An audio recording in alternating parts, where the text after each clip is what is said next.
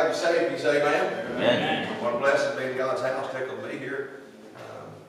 We're right on the edge of about 150 folks tonight. Praise God for it. Scott, flesh hour, amped up, ready to go. As soon as I did that, he gave me a ticket to the gun show. And I will not pass that up. Praise God. It's good to be here tonight. Thank God for it. Good to see everybody out.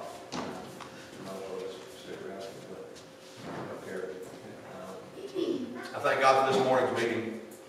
Heaven helped us. I appreciate Him giving us strength. Miss Jessica, I'm going to need you to do me a favor. You ready? Come sing. Amen.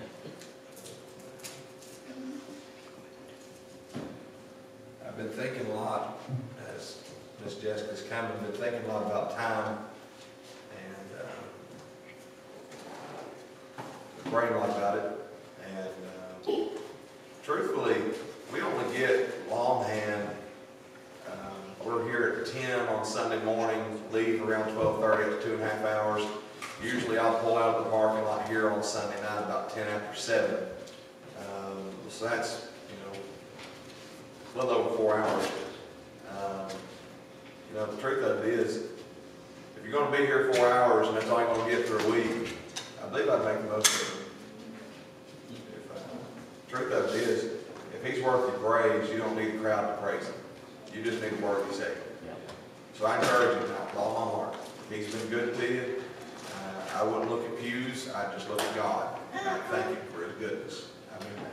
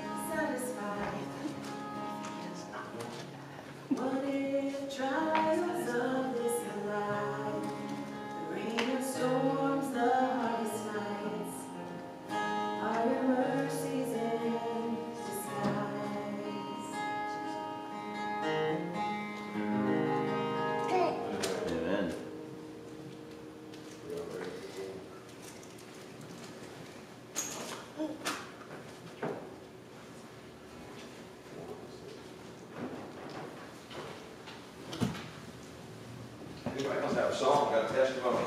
Brag on the Lord.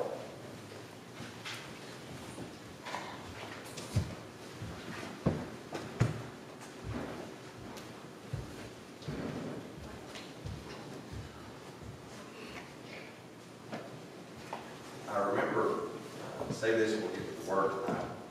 Go ahead, let's stand together. Stand with us. We've got quite a few places to read tonight. We won't stand in for all of it. I remember Easter was here and had a full house basically that day. And one of my football boys and his grandparents were here that day. And I made a comment, you've heard this story before, I made a comment that compared to where we were last year with Easter, we've gained about 95 people. And of course, sometimes my jokes don't go over the best. Sometimes. Usually they do. Usually they're pretty good. And Papa walked up to me at the church and he said, that's what I like most about this church. A church that's growing. You all have gained 95 people a year. And I just told him, I said, we've not gained 95 in a year. I said, last year we were in COVID. There was only 10 people here. And I would say, Brother Rob and our musicians, singers, we can amen this. We've seen this place empty and had to enjoy it. So it wouldn't matter if we only had 13, 14 here. This is still a good crowd. I appreciate you being here tonight. Looking forward to getting in God's Word together. Would you bow your heads and would you pray with us? Our Father in heaven, we look to you, Lord. We thank you for tonight. Thank you for gathering us together. Thank you for the stillness of your Spirit. Father, I thank you, Lord. What if your blessings? What if your greatest blessings? What if they come from trials? What if, God, you could bring something awesome from our fears? What if? Father, we're happy to trust you with that. God, we are.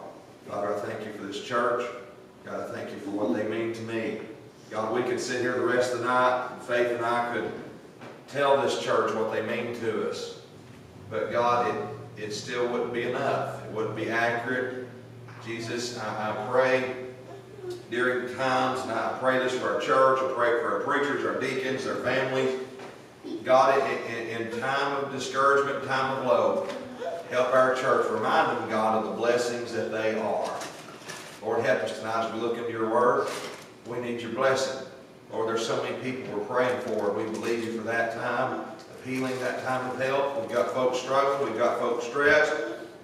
We've got folks, Lord, that are hurting. I just ask you to help our church. Please, Jesus. Please, Jesus. I'm trusting you with tonight's help, with tonight's media message. I love you, Lord. I need you.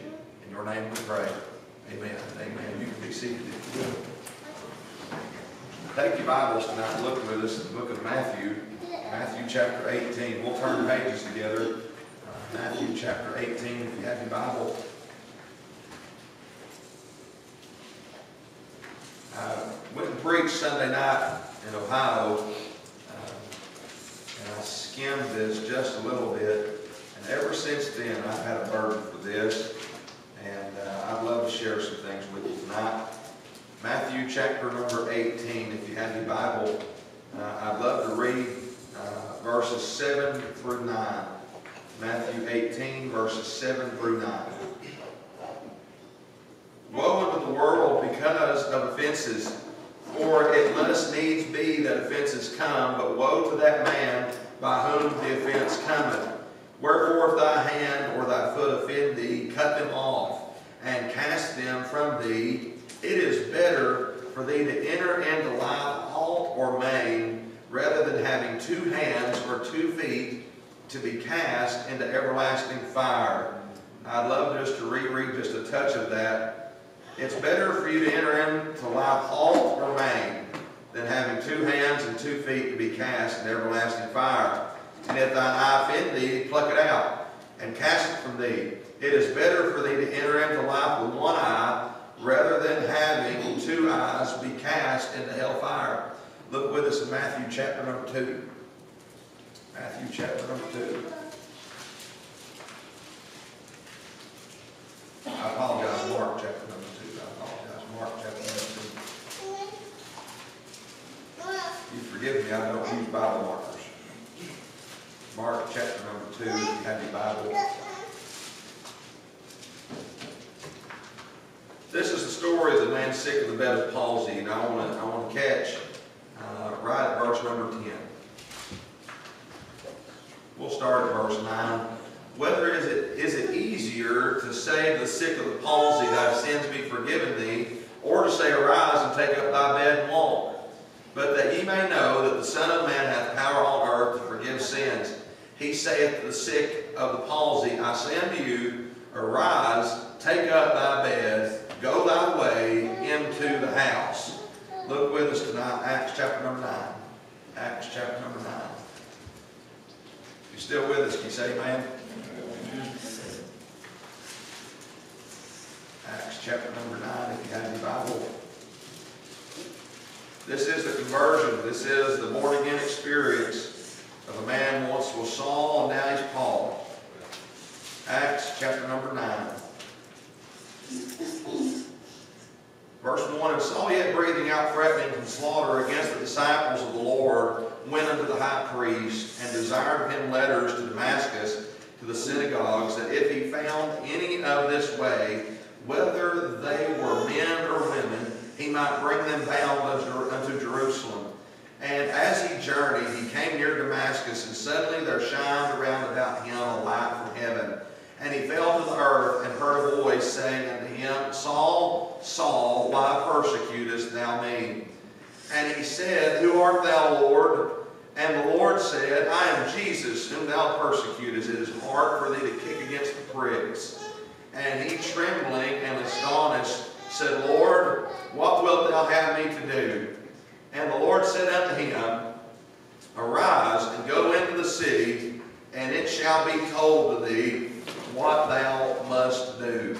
Look with us, the last place we'll read tonight, 2 Timothy. 2 Timothy, if you have your Bible.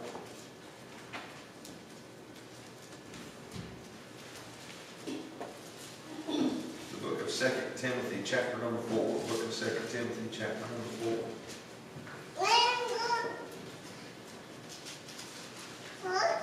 2 Timothy chapter number 4, this is the last writing, the last letter that Apostle Paul is going to write to young preacher Timothy.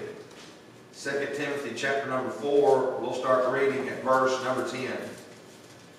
For Demas hath forsaken me, this is Apostle Paul writing to Timothy, for Demas hath forsaken me, having loved this present world, and he is departed unto Thessalonica, Crescens to Galatia, Titus unto Dalmatia.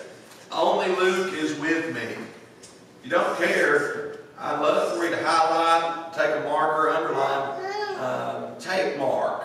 Just go ahead and underline that, highlight it, take mark, and bring him with thee, for he is profitable for me, he's profitable to me for the ministry. That's the reading of God's Word. I appreciate your dear patience. Got a lot of ground to cover tonight. So I just pray that the Lord give us His Spirit to be able to stay the course. And I pray that the message tonight helps you. If I could give you a title tonight by the help of the Lord, I'd love to give you this title. What I have, I give to you. What I have, I give to you. I appreciate the good reading that we've got. And I'll say this first, and you pray. preach and get out of the way, that the Lord would help His people tonight. There's times in preaching that some things are said just to be said in habit or in nervousness. Wouldn't it be awesome? Wouldn't it be awesome if every word that came out of this pulpit was life-changing? Yeah. Amen. Well, Chase, there's no case that every word can be life-changing. You need to get into the message, and you need folks to feel comfortable, and you need folks to feel laughable. Jonah walks up on the shores of Nineveh, delivers a very short message, 16 words, 36 words, somewhere in that area. Very short message, and turns and walks away, and thousands repent that day. I do believe the gospel can be powerful if we allow it to be. I do believe that. But what I have, I give to you. I want to say this. The Bible, even though it's a wonderful book and it holds the promises of God in it, it's a book full of humans. Amen. It's a book full of humans. Well, what do you mean by that? This is what I mean. From Genesis 1 to Revelation, through Revelation 22, you have a book full of humans, a book full of people with problems, a book full of people with situations, a book full of people with tragedies, a book full of people with persecutions, a book full of people with situations, and yet God loved those folks, and He used those folks. And you look in the book of Hebrews, chapter number 11, and you'll find the Hall of Faith, where so many people are listed in that precious Hall of Faith, and they're not Jesus, and they're not perfect, and they're not Emmanuel, and they're not the Almighty. They're regular people that they gave of themselves to God. I want to say this to you today. There's times that you and I feel like because of what we have going on, or because of who we're not, or because of what we're not of much use to God, and we're not of much use to people. Or because of maybe the past that we have, we're not of much use because we are imperfect people. I almost wanted to title tonight's message, A Perfect God Uses Imperfect People. But I want to say this to you tonight. You look at every story, every situation of Scripture, there are people that are damaged, but God still used them in an awesome way. Right. You look, and I want you just to pay attention to a few things with me tonight. We read out of Matthew chapter number 18, where it's a brutal scripture. If your hand offend you, cut it off. And if your right foot offend you, cut it off. And if your eye offend you, pluck it out. And it's almost a situation of that looks a lot like sin, and I know that it is. If you've got things that are getting in between you and God, and if you can't prioritize those things, and if you can't quiet those things down without them continuing to get between you and God, the best thing you can do is, instead of trying to cool the sin down, or cool the temptation down, or cool the hobby down that's getting between you and God, that's getting in your study time, that's getting in your prayer time, if there's things that are consistently getting between you and God, my friend, it would be better if you just went ahead and cut it out. Right? It would. I promise you that's the truth. But can I say this? After this chopping off of the limbs, if you'll have it, after that, you'll find that it was better for them to enter into life halt and maim than it would be to be cast into hell whole. Can I say this to you? Every one of us in this room have made mistakes. Every one of us in this room have sinned. Every one of us in this room have had our problems. We've said things that we shouldn't have. We've done things that we shouldn't have. We've hurt people's feelings. We've done things in church that we shouldn't have. We've handled the Word of God wrong. Every one of us in here have been offended at some point or another. Every one of us in here, we have our problems. But here's the truth though, if we will turn those problems over to God, God can still use us. Amen. I want to say this to you. You look, and we'll just take some scriptures and go line upon line tonight. You look at Apostle Paul and who he was. There's times that we feel like that we give God so much to work with that He can't work through our baggage. I want to say this to you tonight. You look at Apostle Paul and you look at his life, how he started off, and absolutely a powerful man, but by what he thought his God told him to do, he's having Christians killed left and right, and he is a fully grown adult male before he ever gets born again. And God is going to come to him on the road to Damascus and is going to strike him blind. And Apostle Paul is going to look at God and he's going to say this from his soul after God would strike him dead. All that I have, I give it to you. I've got years of a checkered past. I've got years of mistakes. I've got years of regret. And here I am now. God, you've struck me blind. And the scripture teaches us that as soon as he opened his eyes, he saw no man. Amen. Meaning that he had eyesight problems. And there are some that would believe that he continued to have eyesight problems. But after that day in Acts chapter number 9, he is going to become one of the greatest preachers of the Grace Age church. How can he do that with such a checkered past? How can he do that? Even though he's got great knowledge, he's living for a God, a life that he doesn't deserve to live. He's preaching a message that he doesn't deserve to preach. He's preaching about a forgiveness that he doesn't deserve to have. Because he is coming to God whole and maimed. He's not coming to God whole. He's having to repent of an entire former life. He's having to literally look at God and say, God, I can't be useful for anything. The only thing I can do, I can't look at people and say, look at the good deeds that I've done. I can't look at people and say, God, look at how perfect I've been. Apostle Paul's story was this, if you can remember, in Apostle Paul's writings to Timothy, that there is a new chief of sinners, and it's me. It's Apostle Paul. We've got no room as a Christian. We've got no room to brag on our worth. We've got no room to brag, amen, on our good deeds. The only thing we can do, amen, if we're looking at how worthless we are, we can look at the awesomeness of Christ. Amen, how he came to us when we were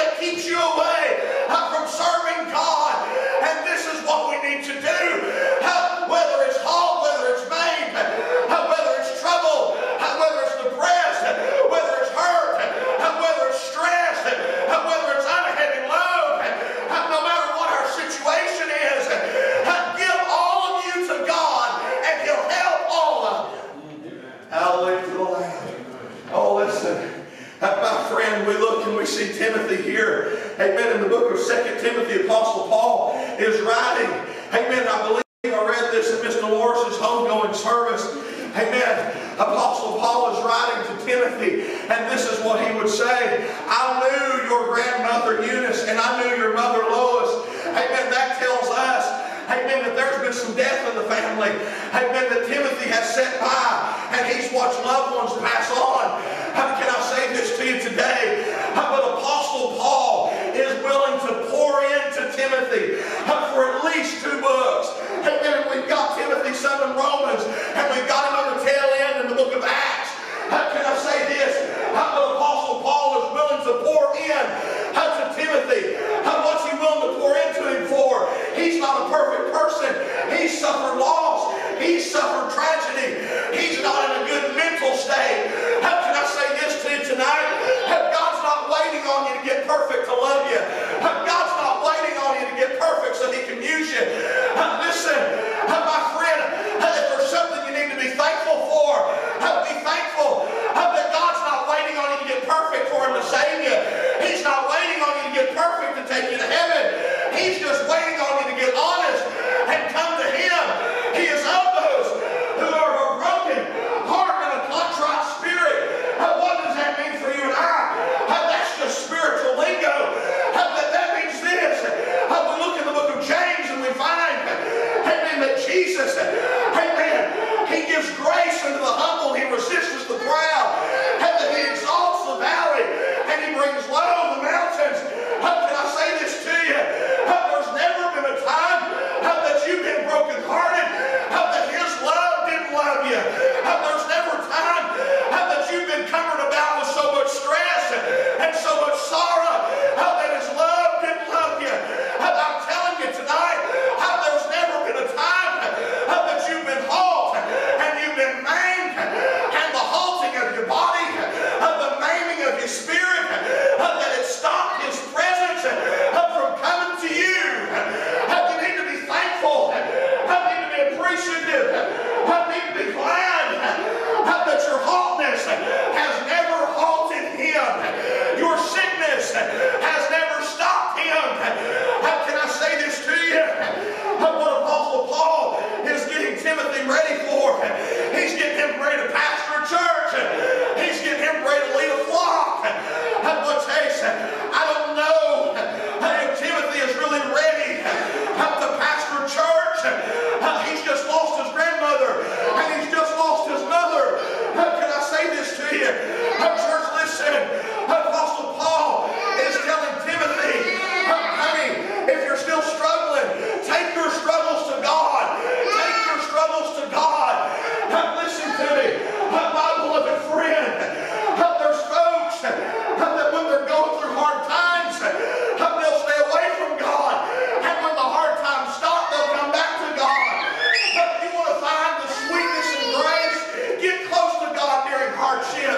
You want to find the sweetness of grace, get close to God in time of sorrow. You want to see the sweetness of grace, get close to God in time of struggle. The sweetest praise can come from those sour times. Apostle Paul, amen, is getting ready to teach Timothy how to weep with those that weep, and how to mourn with those that mourn, how to shout with those. Hey, Apostle Paul is getting ready to teach Timothy, amen, how to appreciate a moment. Church, listen tonight, my beloved friend. What do you mean cherish a moment? If you've got someone that's never been hurt, if you've got someone that God's never brought them out of a sorrow, never brought them out of a tragedy, never brought them out of dysfunction, never brought them out of chaos, then maybe that person will treat the person that's going through the trial, that maybe they should just praise God anyway. But someone that's went through it, someone that's gone through it, can appreciate the moment. Amen. A moment when you're in the storm and you get just a break in the clouds. A moment when all you got is bad news. But God gives you a good moment. You can appreciate that. Well, Chase, God can't use a good moment. I want to preach to you, my beloved friend. If you got a bad moment, cut it off and give it to God, and He'll bless that bad moment.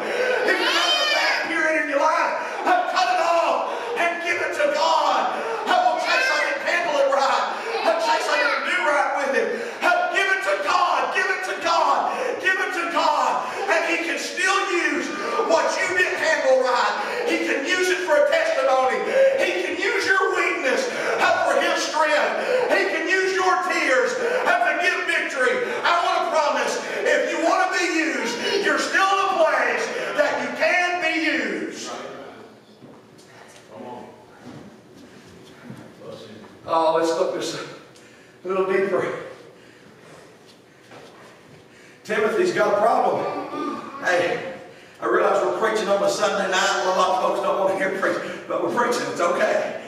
Listen, Apostle Timothy's getting ready to have an issue. Apostle Paul is going to give Timothy, in the first book of Timothy, the legalization of the church, his qualifications, the deacons, the governing of the church body.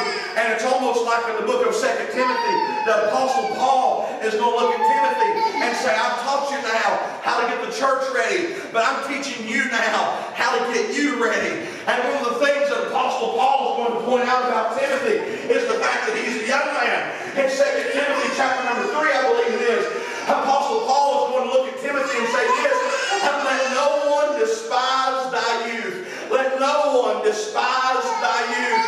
How can I say this to you? If there's something I can amen Timothy right there. Amen. Started preaching when I was 12. Amen. There was churches that were looking at me to pastor when I was 18. Amen. I can remember very well. Amen. I was young and dumb then. Amen. I ain't no dumb now, but I'm a little bit smarter. Still on the dumb side. Listen to me though. I can remember, amen, when the first church that asked me to pastor them, I was 17 and a half, 18 years old. Amen. And what I didn't realize when they wanted me to pastor, it wasn't because it was God sending me over there. They wanted them a young man that they could lead and they could tell what to do and tell how to do it. Amen. Be their little puppet. Amen. And boy, those wolves would just cuddle up to me. Made me feel so good. Amen. And then had some spiritual common sense hit me. Amen. And God got me out of that mess. Amen. That's a moment that I come to God and I say, God, at this moment, I didn't use my best judgment. At this moment, God, I like getting my ear tickled. God, I enjoyed that for that moment. But you'll know what I did for that moment. I cut it off. I cut it off right there. Well, Chase, what are you saying? I'm using that to look at anybody and say this.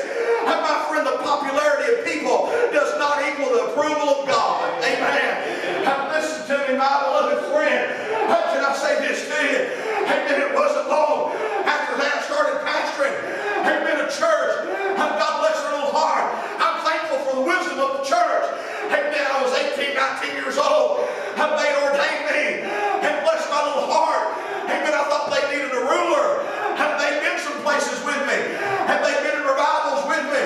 And they'd seen Chase Lay the fireball. Chase Lay. Amen. An Energizer bunny for the preachers. Amen. They didn't want no 18-and-a-half-year-old boy to come in and be their ruler. I messed up. But God winked at that. Because there was a little bit of a heart that was right. Chase, what are you saying? I'm telling you, with all of my heart, church, there were moments that I messed up when I pastored that church. But God, He cut it off of me. Amen. Can I preach to anybody that's listening to me tonight? Amen. If there's mistakes you've made in your Christian life, things that you could have done better, and you're keeping those things from God, you're keeping blessings away. You're keeping things from God that He could turn into blessings. Sure, you didn't handle things right. Sure, you messed up. Sure, there were words that were spoken that shouldn't have been. You might have handled some things wrong. But can I say this to you, church? The longer you keep those things from God, the longer you're keeping the clay from being molded, the longer you're keeping God from blessing that life. It's not a mistake you can't use. It's a mistake God can use. Hang on a minute. Amen, Chase. God bless you, Chase. That's good. Boy. Thank you for that. Oh, listen. Started pastoring a place. Never forget this. Brought some folks in to vote against me. Amen. About every time the election came around, folks got brought in. You know, I can't tell you how many times I've been called kid. You just a pup. You just a little punk. Had people on the pulpit committee call me a punk kid. Amen. You know what I said to that? Well, glory. And you know what that little pup did? Amen. Got business meeting changed. To where when those blessed folks came in to vote against me, the old moderator could just stand up and say, we're not having business and that we'll have it next week. Amen. That way the wolves had to at least come a few weeks in a row before they vote against me. Amen. What are you saying? This is what I'm saying. Apostle Paul, God could look at Timothy and he could say, you've already suffered and you've already had woe and you've already had tragedy. There's no way you're in a good mindset. There's people that will say there's no way you're in a good mindset to serve God. There's no way you're in a good mindset to live for God.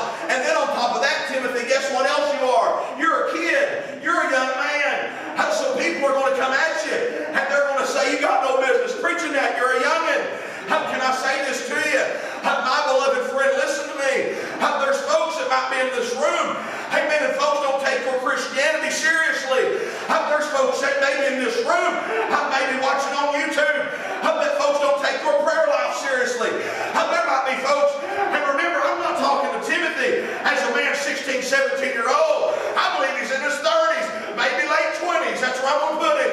Maybe a little older. How can I say this to you? You'd be surprised, amen, how many adult kids, their parents don't take their walk with God seriously. You'd be surprised how many spouses don't take their other spouses' walk with God seriously. You'd be surprised, amen, how many churches you go into, amen, and the adults take their walk with God seriously. But they've got these kids that are sitting around and they'll still say, that's the church of tomorrow. That's the church of tomorrow. How can I say this to you? We've got a wonderful group of youth here, a wonderful group of young adults. That's not the church of tomorrow. It's the church of today. If we get to the place that we're looking at our teenagers and we're looking at our college youngins and we're looking at our little bitties and say, well, they're not important. If we treat them like they're not important today and we wait till tomorrow to treat them like they're important, guess what? They won't be here tomorrow. Amen and amen. How can I say this? Preacher Dave Kaufman, and we're almost done tonight. Preacher Dave Kaufman would say this, there's no big eyes and little U's in the house of God. Listen to me. My beloved friend, I'm telling you with all of my heart and with all of my soul, if there's people, amen, here that you're a Christian bully, people bully and look down on you because you want to live for God. People bully you and look down on you because you come to God's house and maybe you're not in the perfect situation. How can I say this to you today? My beloved friend, that's a halt. That's a maiming. In the world's eyes, there's something wrong with you. But can I say this to you? If you'll give what's different about you, can I say this to you today? My beloved friend Jabez was a man that was born in sorrow. Was a man that his mother didn't care for. But God still blessed that man. And you'll know what the shame is. Every time we have to preach about Jabez, we have to preach that his mother named him Jabez because he was born in sorrow and his mother didn't want him. Can I say this to you, church? Listen to me. Maybe your story can't be told without some sadness. Maybe your testimony can't be told without some sorrow. Maybe your testimony can't be told without getting around some hard situations in your life. Can I remind you, that's not things that are bad. Those are things that God has brought you through. I'm sure it might be something that hurts you. I'm sure it's a touchy subject in your life. But I promise you, if you're looking at something that God's brought you through, if you're looking at something that God's done for you, if you're looking at a time in your life that God was your cheerleader, when you didn't have any cheerleaders, if you're looking at a time in your life when God was there for you, when nobody else was, if you're looking at a time, amen, that you was insecure, if you're looking at a time that all you had was God, and that's all you had, don't be ashamed of that. Be thankful you had God. Let's get ready to finish. Amen. Let's look at mistakes if we can, just for a moment. Jacob. Jacob was the deceiver.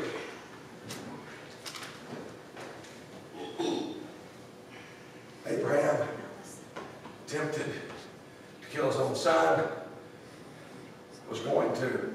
In some eyes, it would have been murder. You look at so many people. Moses, the murderer, preached that this morning.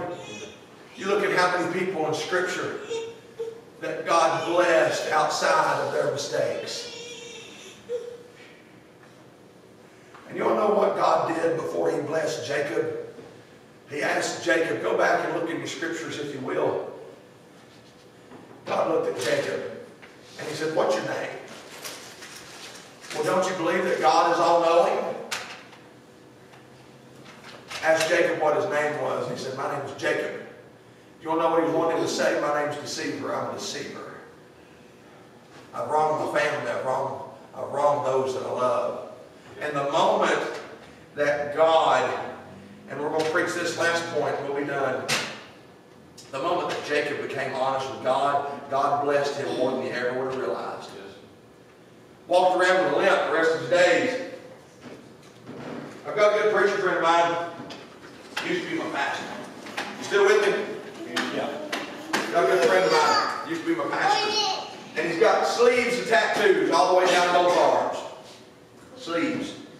And it represents a time that he was away from God.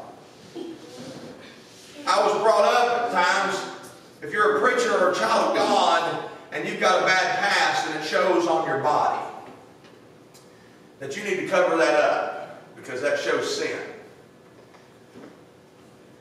The pastor at the time, he would always come to church with polos or short sleeve button ups and he'd show those tattoos. Well, why? He always testified and preached that he was showing what God pulled him from and what God saved him from. He didn't want to hide what God had done for him.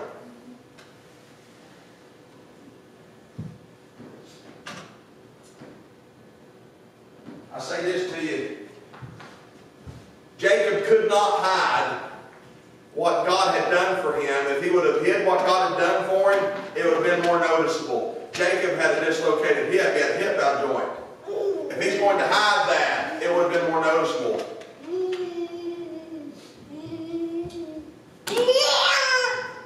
Apostle Paul, every church he went to, he couldn't hide his past. Everybody knew it. So the best thing he could do is add it to his testimony of what God had pulled him from. I told this Sunday night, and this church knows this, if you get close enough to me, I've got scars on me. And those scars are because I used to be a cutter. I got real depressed when I was a teenager, very depressed. One didn't own life. And some of the cuts are left pretty deep scars. I can't hide those things. And I didn't know that God was going to use that for His glory. I just thought I'd have to walk around and bear those marks. Until I was teaching a Sunday school class. And I had my hand on my Bible. And there was a kid in the class who pointed at one of my scars. And he said, "What's that?" And you know what I got to do? I got to tell him about how God saved this one from depression. I'm not whole, and I'm not perfect. I've got a past. But all I have, I'm giving it to Him. I've met folks, this might be the better part of the message. I have met folks that if you walk up and look at them, you'll see someone that intimidates you. Because their past, they wear it. They look like a druggie because they were a druggie. They look like sin because that was their life. But now their life is in Christ Jesus. So guess what? They're maimed. They're hauled. They've had to cut some things off. Why? So they can live whole. All they have, they're giving it to Christ. Yeah.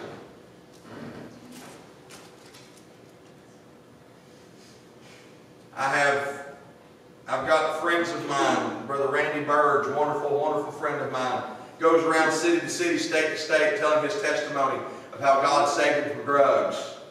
And you want to know what he's admitting? I'm not whole. I've had to cut some things off. I'm missing some limbs. Years of my life are gone. But all I have, I'm giving it to Him.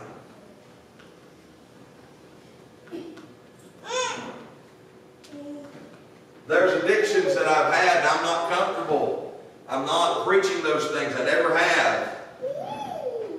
But there are things that I've had to look at people one-on-one and admit that I've been addicted to. You don't know why? Because when they saw me, they see Preacher Chase. They see Pastor Chase. But when they can see some parts that I've had to cut off, they see the maimed part of Chase. They see the halted part of Chase. They can see that whatever is left of them after sin's got done with them, God wants to help them. Amen. I believe like there's a lot of folks. I appreciate HUD tonight, by the way. Some of the amen corners missing. HUD is helping me.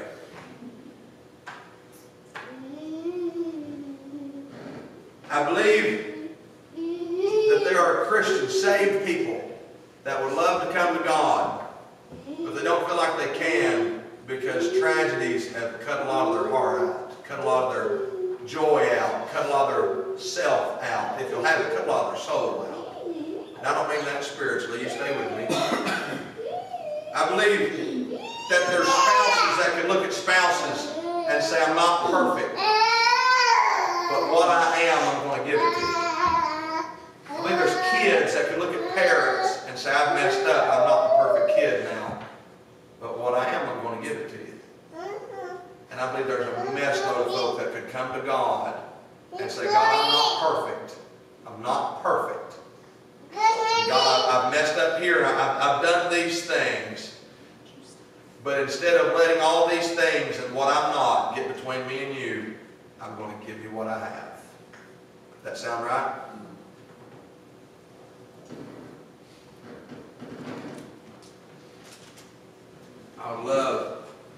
I'd love to encourage you this evening. I'd love to. If there's anybody here tonight, Jessica, I'll get you to finish this off if you don't care. Your goodness is running after me. Come sing. I'll give you one you know.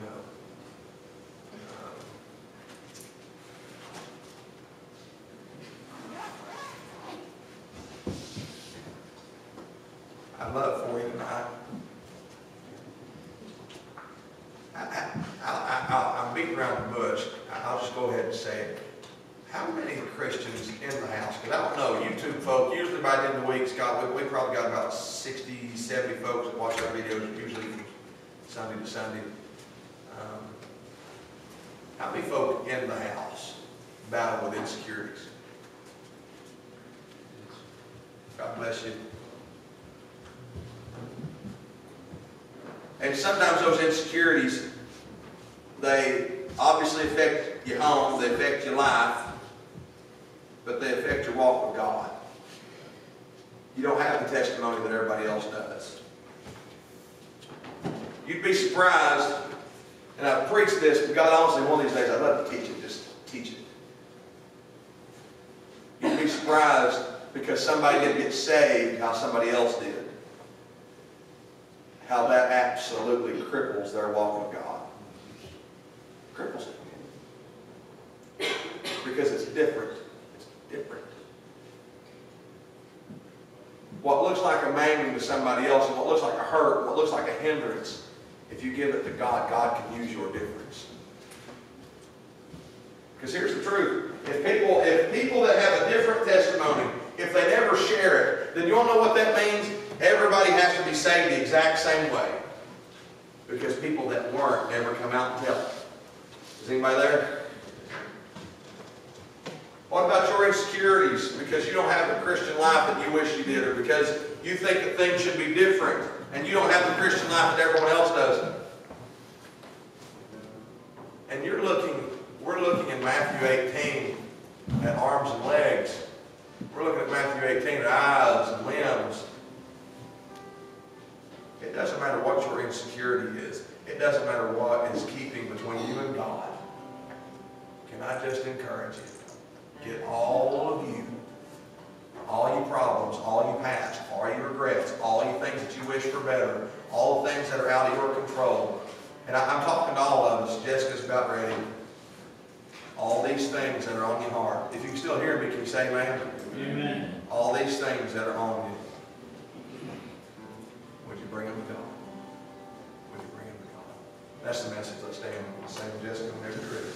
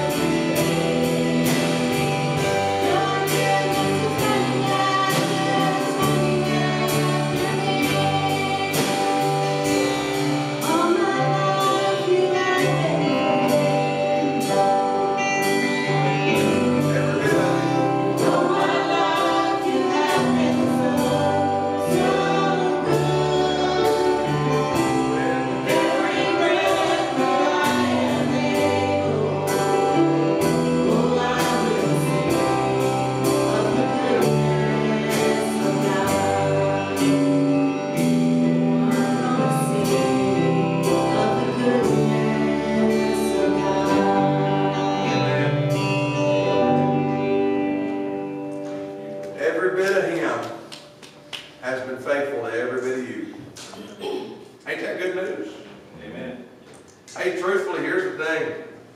Say this, we'll turn to the church. Pray tonight's helped you. There's things about you that you don't like. Anybody agree with that? Unless you just struck on yourself. I'll never forget, and this might help you more than the message did, really. I'll never forget, I was at the gym, and I was about 75 pounds heavier than I am now. So, there you go. And there was this guy in the mirror at the gym.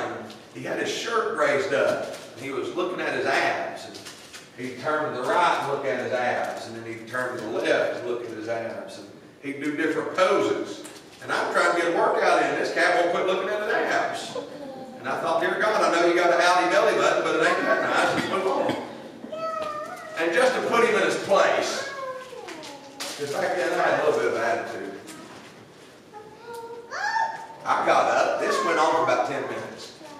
I got up, walked right next to him. I never met this fella. And I raised my shirt completely up. And I looked in the mirror at my nice, gigantic belly. And I turned to the left and looked at my belly. And I turned to the right and looked at my belly. And I just kept staring at myself, just like he was doing. And he looked at me and he said, I think I get your point. And I said, good. That way me and you both put our bellies up. Good. There's things that you and I don't like about ourselves. There's moments of our lives that we don't like and don't care for.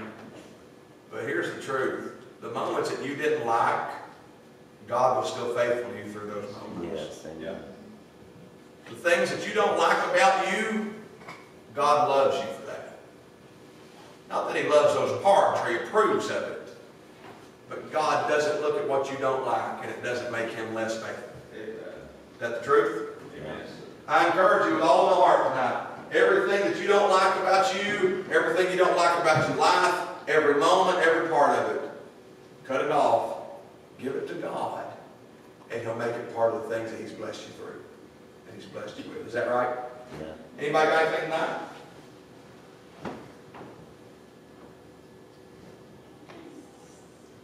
Church, I enjoyed the message. I've enjoyed the services today. Lord be in here.